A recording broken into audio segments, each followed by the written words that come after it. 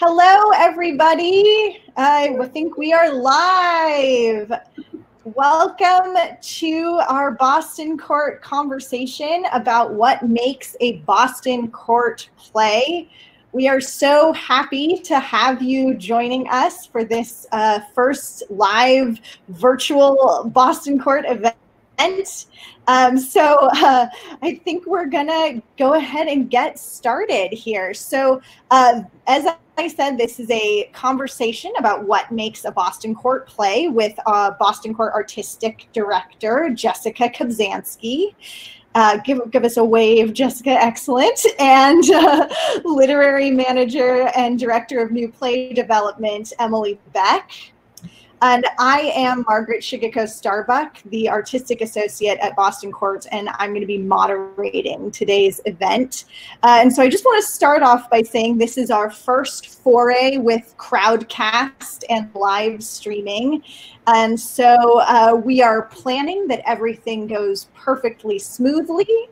But we might have a few technical glitches along the way. Some Wi-Fi might cut out, so please just bear with us. If anything goes wonky for a second, we will rejoin you shortly. And I wanted to start off by giving a brief overview of how today's event is going to go. So first off, you cannot be seen or heard if you are an audience member. You can communicate with us through the chat on the right-hand side of your screen, but don't worry if you're wearing sweatpants and using a blender very loudly. We will not be able to see or hear any of your activities. And so we're going to kick things off with Jessica and Emilie answering some frequently asked questions about what makes a Boston Court play and what we look for when we read script submissions and kind of the mission of Boston Court. And that's going to take about 20 minutes. And then we will move on to answering your questions. So you can ask us questions in the chat or using the Ask a Question feature at the bottom of your screen. And we will do our best in the second 20 minutes of the event to answer as many of your questions as possible. We would love to hear from you. So please ask away. This event is going to be recorded, and the plan is that we will be releasing the recording on our social media.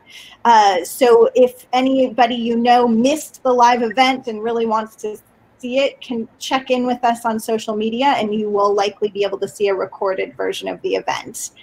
And lastly, I just wanted to say we are so happy to have you all with us. And with that, I'm going to turn it over to Jessica. Hi, friends.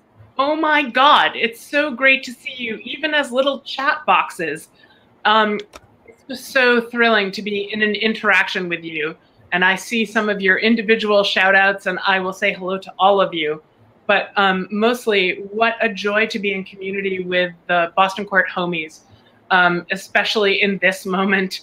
It's an especial thrill. I hope you are all not only surviving, but managing to thrive in these weirdest of times. You know, it is, I think, personally, the strangest moment I have certainly ever lived through in my life. And I'm not 12 anymore. I know that will come as a shock to all of you.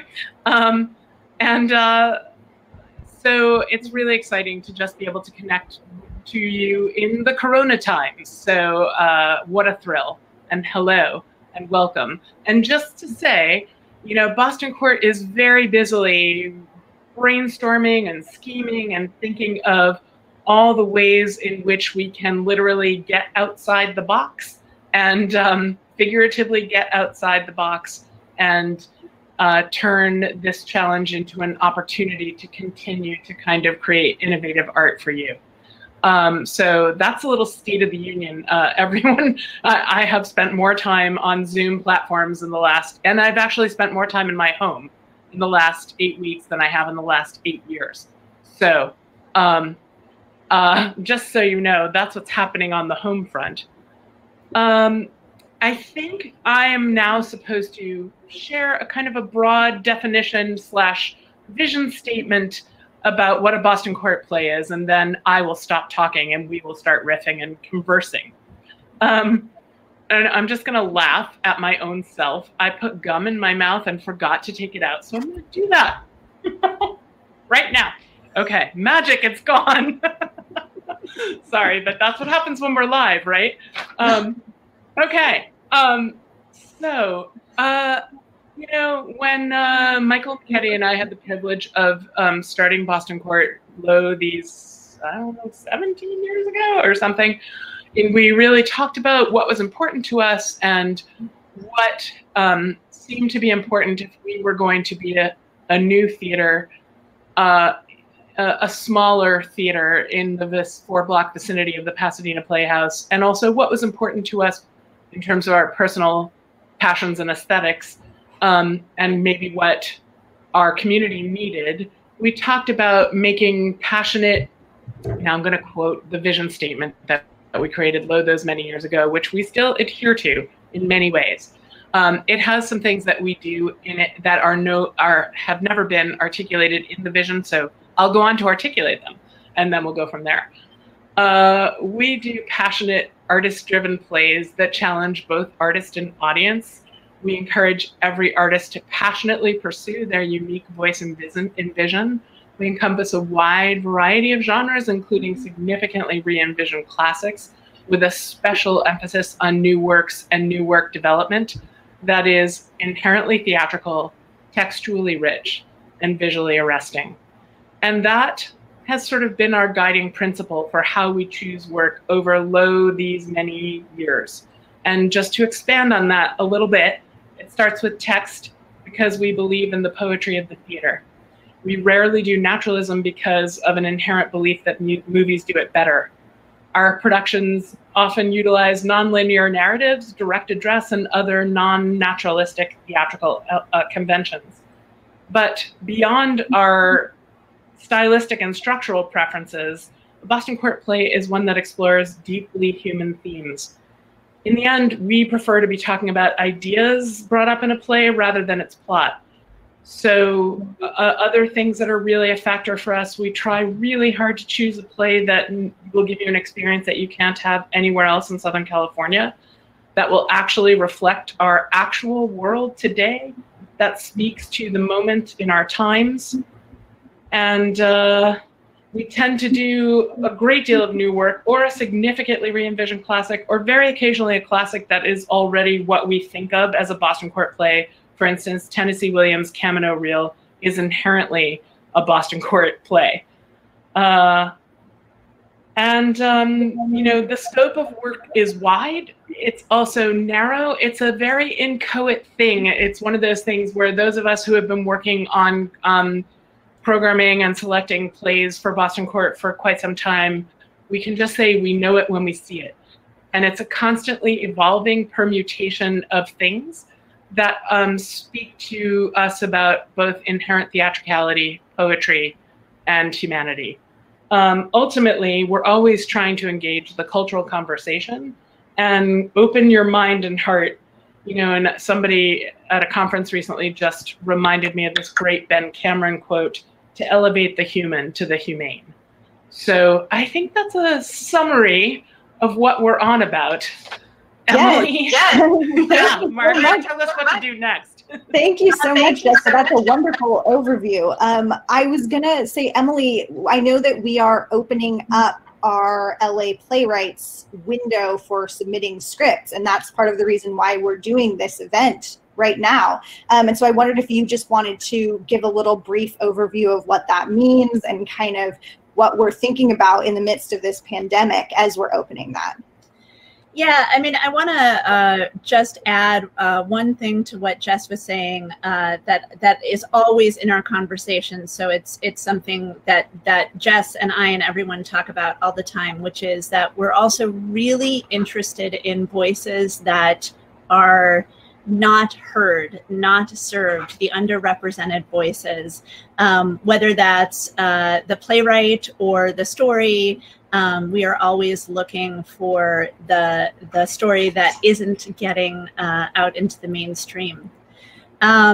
And I want to talk about too, just for a second, this idea of inherent theatricality and the way in which it is different from the literal approach of movies or TVs, or in fact, TV shows, or in fact, like many plays that we do see in other theaters.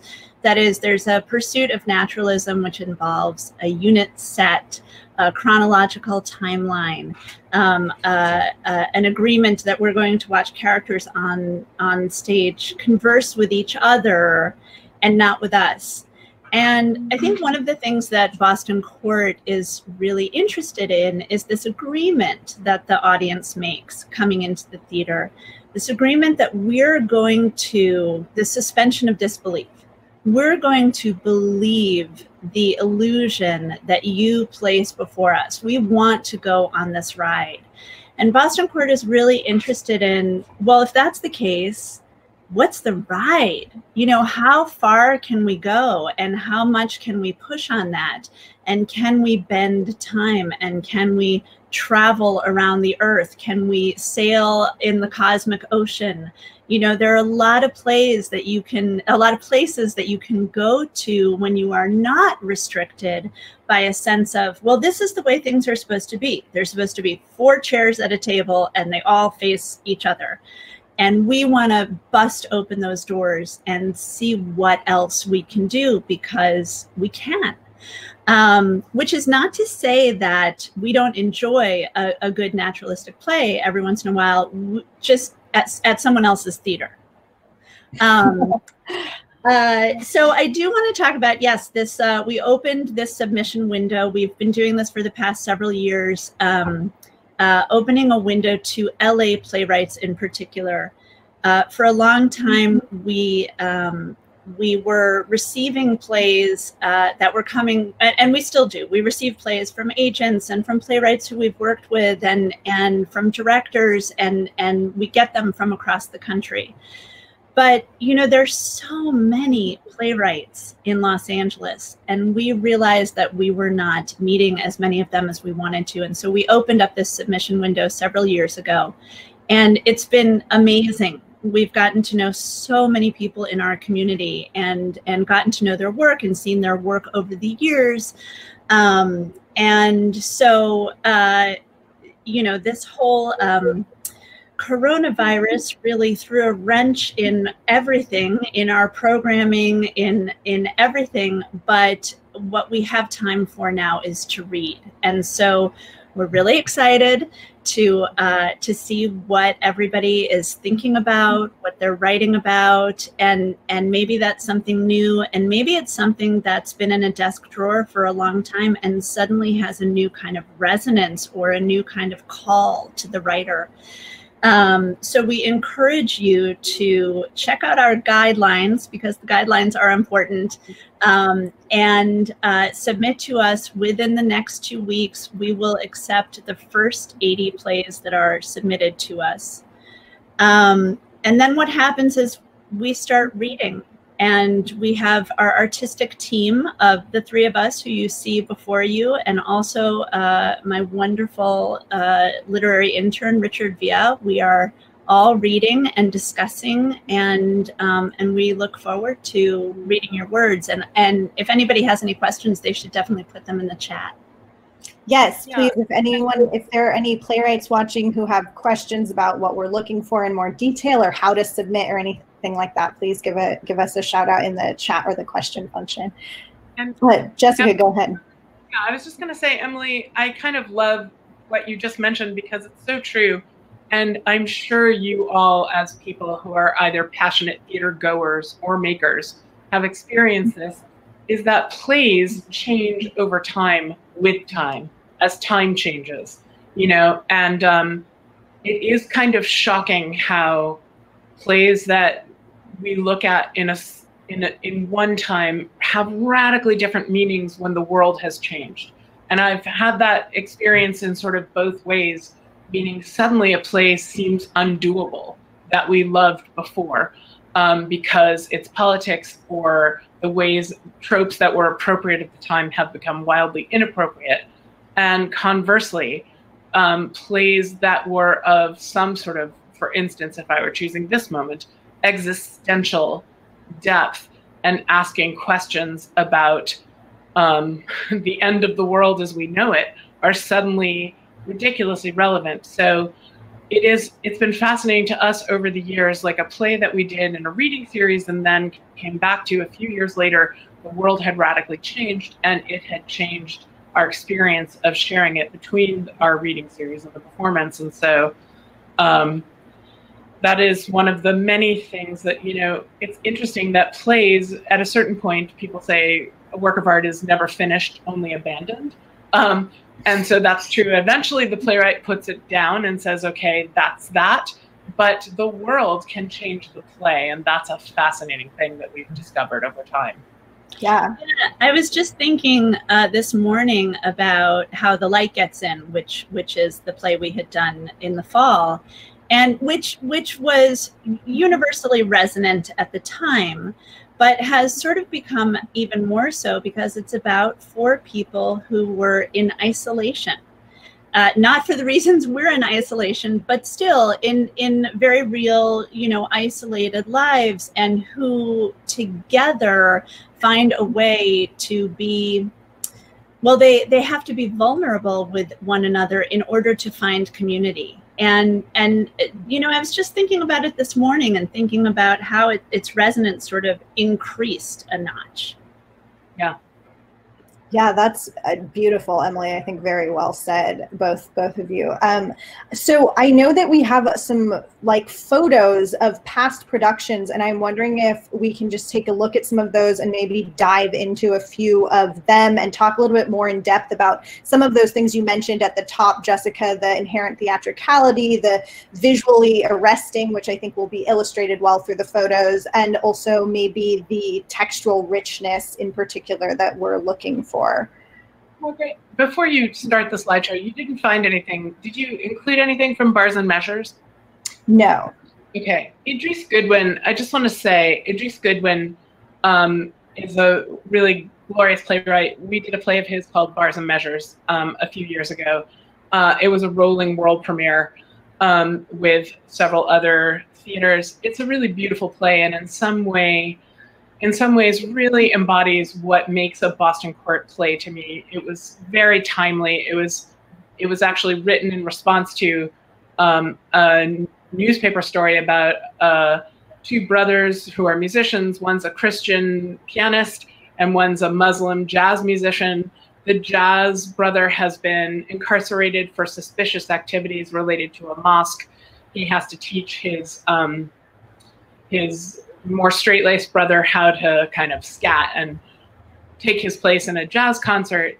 It was a highly theatrical treatment with music and a very non-realistic set and gorgeous text and really pushing on the questions of the moment. And I mean, so many plays we think of as quintessential Boston Court plays. In fact, Cheryl recently had a little giant thing of papers in the back hallway in which she asked people to put up sticky notes next to what they thought of as their perfect Boston Court play. And interestingly, they were all different. You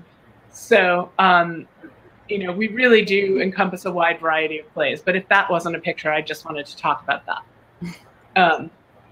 Cool.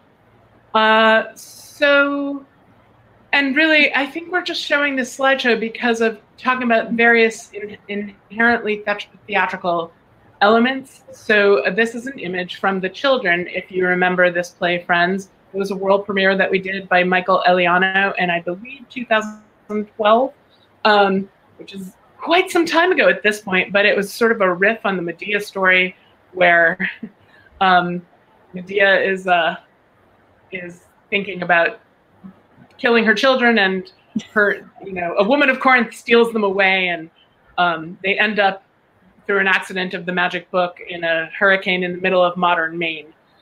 But in that play, the children are played by puppets, obviously puppeted by adults who actually play their grown-up selves. And as you can see, if you're looking at the images, the puppetry was really significant in this production. And it was a really powerful way to talk about childhood and that kind of experience. Yeah, this play was, in so many ways, when we talk about what a Boston Court play is, this play comes to the top of our list. It's a riff on an ancient play. It's got so many theatrical elements. Starting with the puppetry, but also leading to, I don't want to give this away, but at the end, there's a huge shift in reality. And we had to find a way for the lights and set to help us, without really moving, be completely moved and in a different place altogether. And the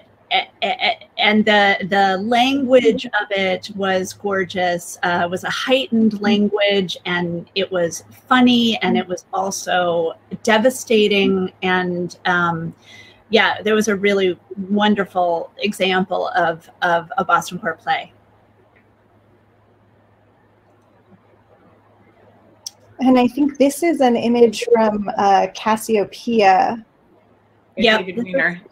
Cassiopeia by David Weiner, and this was a highly poetic play. This was actually written, it looks like a tone poem on the page. It had three characters, but two who really spoke in particular.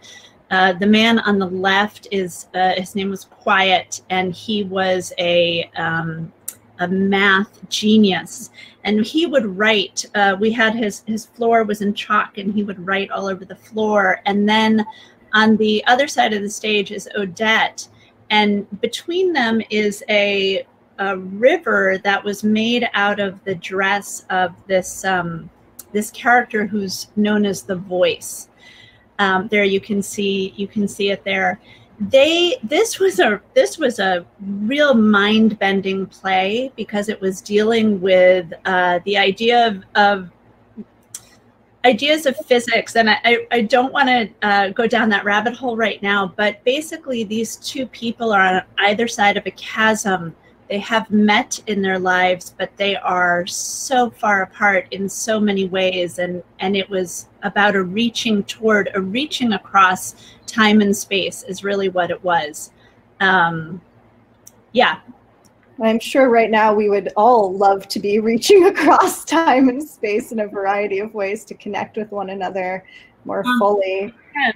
I think we could maybe go through a little more quickly, because I don't want to spend the whole time on us just, I was going to say, I actually think now might be a good time to sort of move on to audience questions.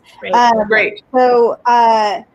So we have a couple that have been submitted, and please, everyone, if you have any additional questions, feel free to continue asking in the chat or in the ask a question function, and I'll try to keep fielding them as they come up. So it looks like the first question we had was from Siskind, and it was, are you thinking of any, I think this is more pertaining to like season planning in the time of COVID-19. Are you thinking of any outdoor events or limited audience in the theater, or a timeline to get back to normal?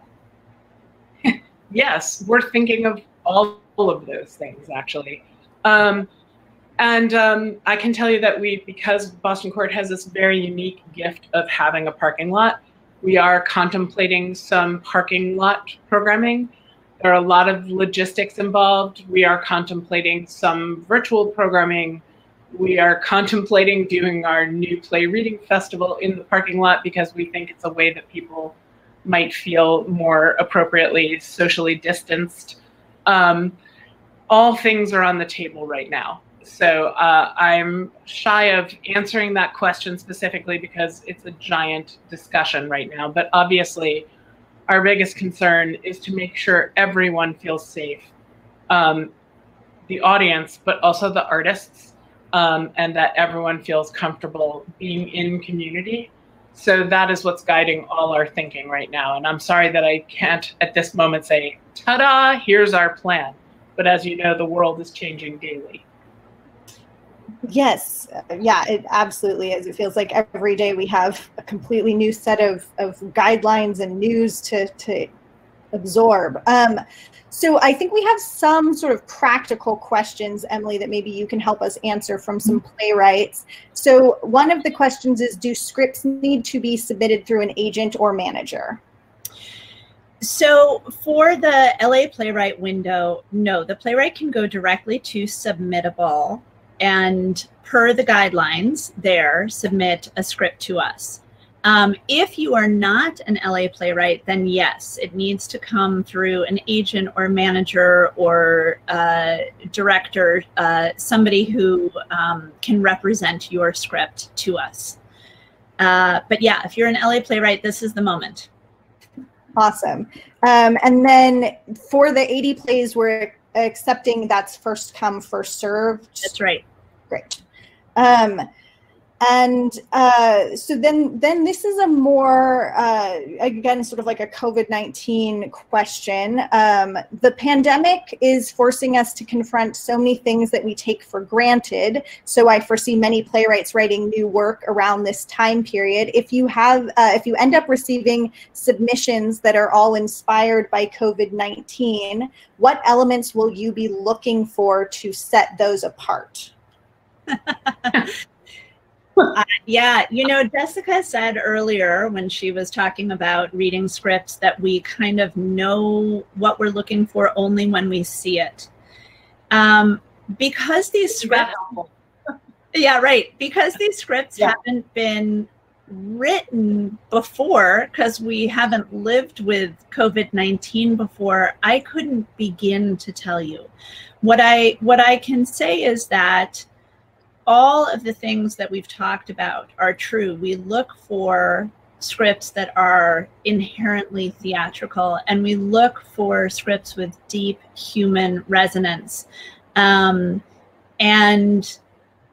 I can't imagine that we'll be getting scripts that are the same, because we never do.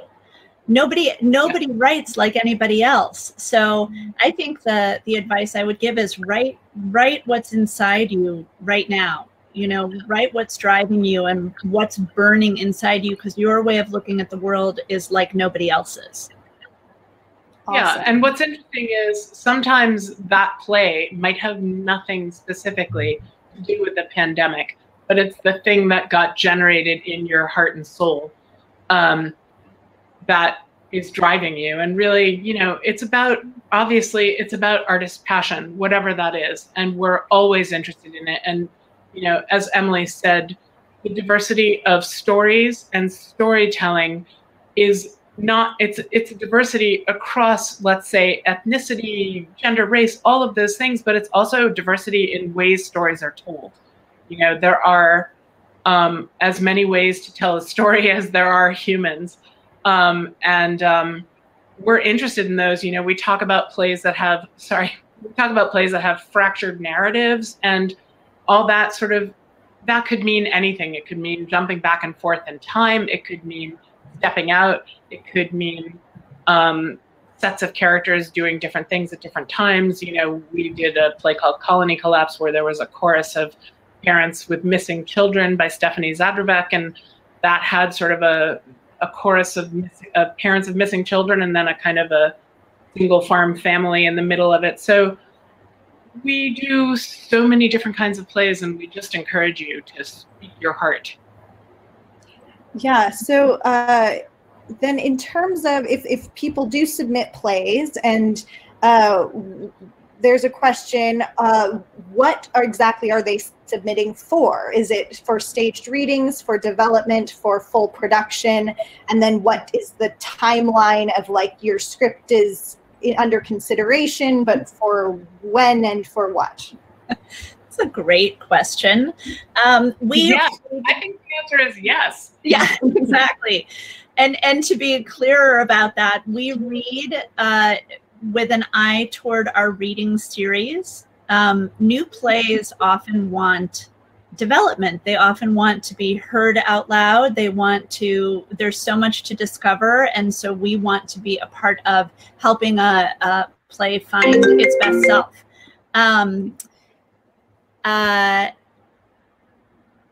Sorry, I seem to have, okay, sorry, I lost the screen for a moment. So there's the reading series, and then beyond that, yes, what we consider for the reading series, we also then consider for season. We also sometimes read things that we don't program in the reading series for various reasons. There are all kinds of reasons, but they then go on our list to consider for season. So one does not necessarily mean the other. Yeah. Right. Sometimes we have a strong enough sense of what this play is, and we think we'd like to program it. And we don't think we need to hear it aloud. Oftentimes we put plays in the reading series that we are puzzled by, that we think we're unclear about some aspect that will be only helped, especially because we tend to do challenging text and not naturalistic text that is just better served by being in the mouths of actors. So the answer is, as Emily says, officially, we open the window prior to our new play reading festival, which is this year. Will have its culmination in December.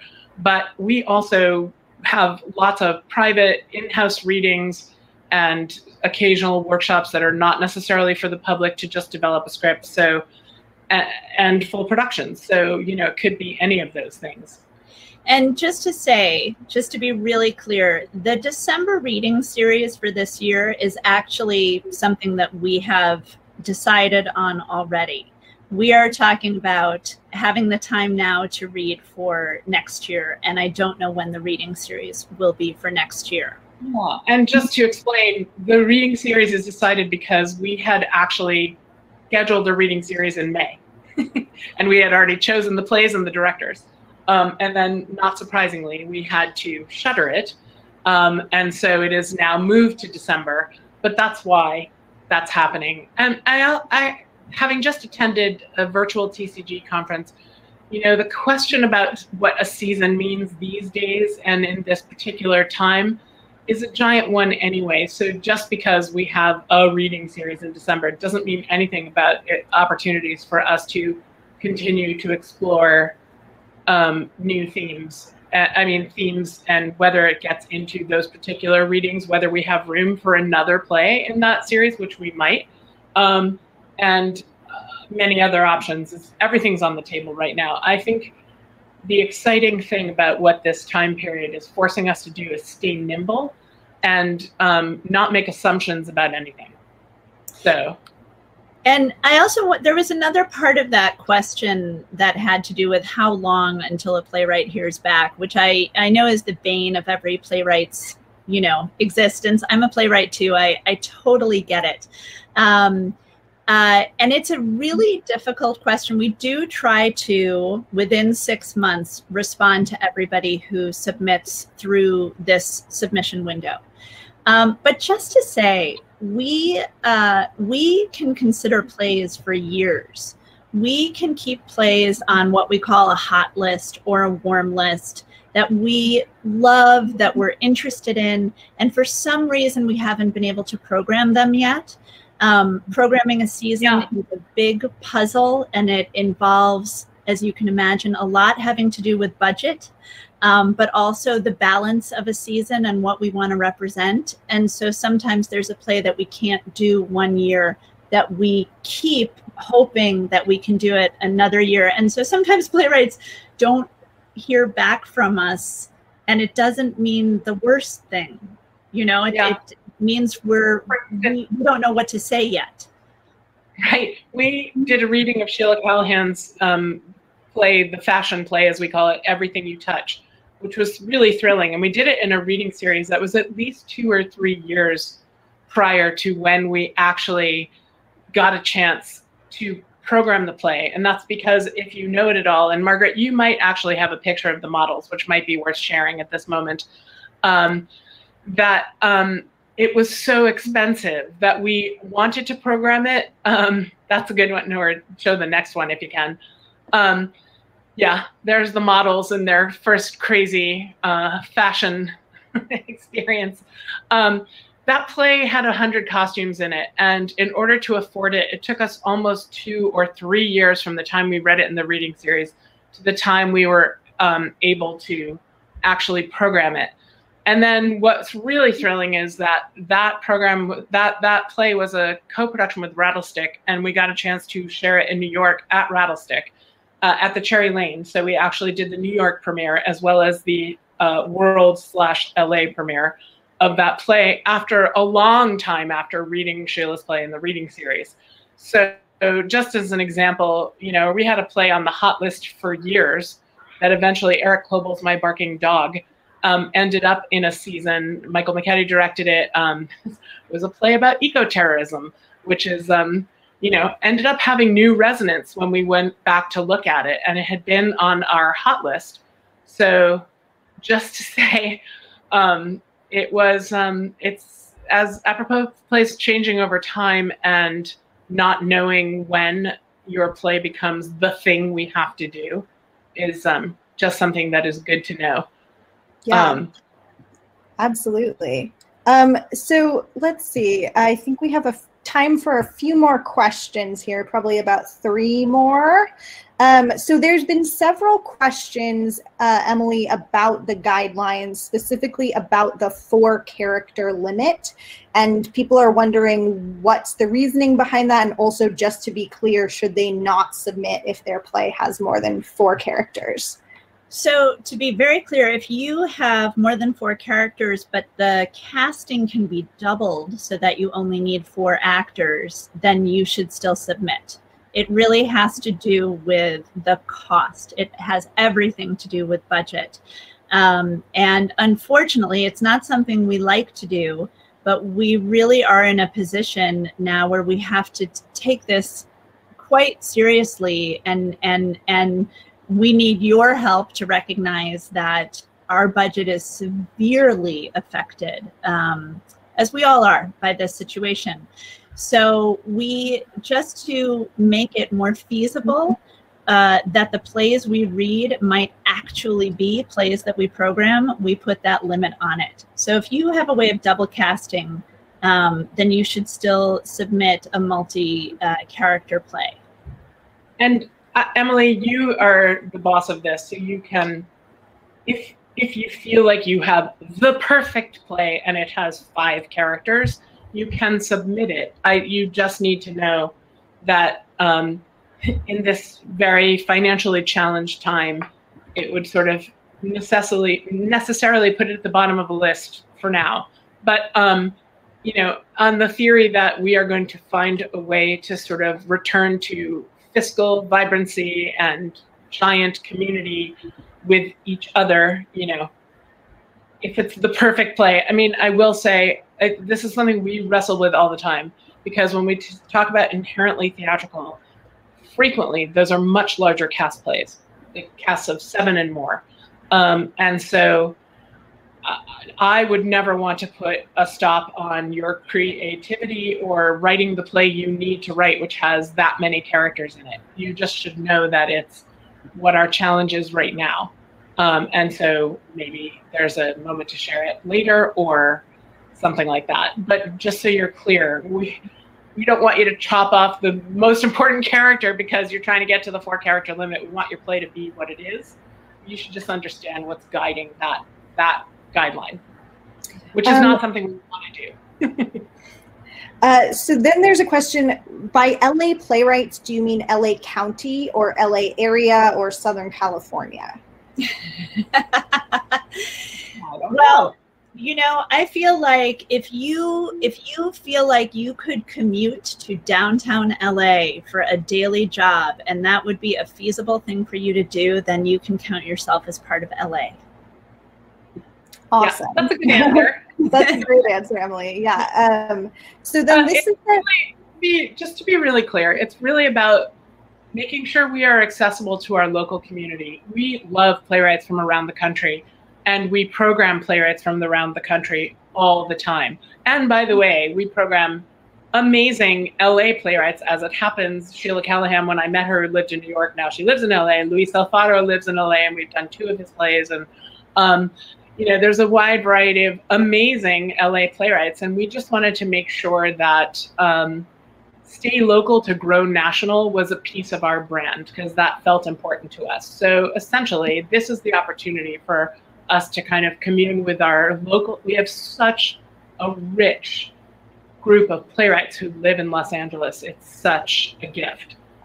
We just wanted to stay local for this one.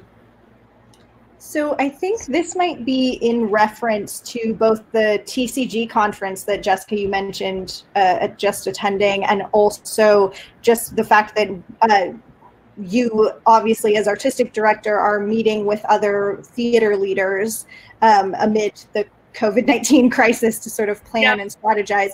So communication than we have been ever.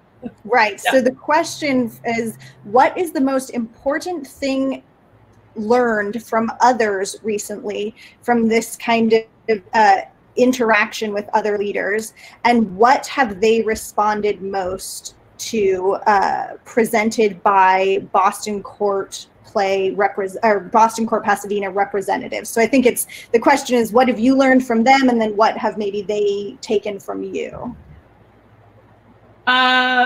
I'll just say that maybe the biggest battle cry that I heard recently that, strikes me profoundly, and I'm sure this is either going to be completely of course, and also, so not radical, but it is about the question about what the new normal is, and making sure that the new normal is dismantling systems that are not working.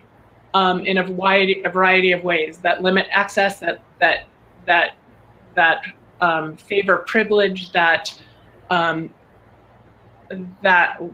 have to keep breaking down barriers to access to make ourselves more accessible, to make sure we are diversifying the stories and the storytellers and all of those things. So it feels like everyone sees the pandemic as a kind of call to arms to not simply go back to the way things were and the things that weren't working, and to take it as an opportunity to make it a brave new world. I don't know specifically what Boston Court is bringing to the moment. I will say there are a number of people who were excited about the idea of the parking lot, which is delightful. I mean, it is a little bit about literally how one thinks outside the box, and how I think what we know is that stories are a part of our lizard brains. They are, it feels like it's a basic human need. And I think we are trying to save the world one story at a time. So finding the ways to do that. I mean, I think maybe just the idea of looking at other spaces and places to share work, to take an opportunity to go into our community as opposed to ask the community to come to us. Those are opportunities that I think we have to leap on given where we're at. Absolutely. Amazing. So I think we have time for one last question. And then I think we're gonna have to be done for today. So the last question I will close with, I think, is going to be a more pragmatic question. So there are many different kinds of stage play script formats out there. Is there one that we prefer in a submitted script? No. In fact, we read all kinds of different formats. Every playwright and every play, I think, has to be written in its own voice. So I know that there's, you can have final draft and it all sort of does it for you. But, a lot of the plays we read are in a kind of, the form is exemplary of what the play is speaking. And as long as we can read it as a play, we don't have any Margaret particular needs. Margaret, do you have Sarah's script that you could share? Yeah. I mean, this is definitely not final draft. This is Sarah B. Mantel's Everything That Never Happened.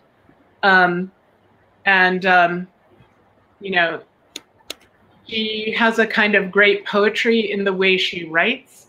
And if you can scroll feel free just to sort of see a couple more the way she lays out her page. But anyway, that's just an example. That's everybody doing it. Yeah, that's clearly Sarah's own version of how she does a play. Yeah. Amazing. Emily, any last words of wisdom or? No, we are really looking forward to reading what you are writing if you are a playwright. And if you aren't a playwright, if you were here for other reasons, we're so glad you were here. Thank you. We miss you. Yeah. Yeah. Yes, we do miss you, and we so appreciate everyone joining us here for our first of what we are hoping will be a series of virtual engagement events. So if we didn't answer your question today, we will hopefully get a chance to answer it in one of our upcoming events. And please keep an eye on our social media and on our website for any announcements of future events. And I just want to say, I see a lot of you in the chat. It's so great to see you, Dama and Elizabeth and Gregor and, Diana and Cappy and Bernie and, Alan, it's so, Bailey, hi, everyone. What a joy. I just want you to know you were also seen because it's, the weirdest part of this adventure is that we're like here and you guys are there, but I just want you to know you are seen and your presence is so appreciated. So thank you. Yes, thank you so much. And we will also be likely sending out a survey to everyone who RSVP'd to this event today that will ask for a little bit of feedback on the format of what we had going on today, and then also ask you what you might be interested in seeing in future events like this. So keep an eye out for that. And we are so happy to have you all here with us, and hope to see you all again soon in person, and also maybe again virtually soon. So stay safe and healthy, and that's us signing off for the day. Yes, Bye-bye. thanks everybody. Thank you.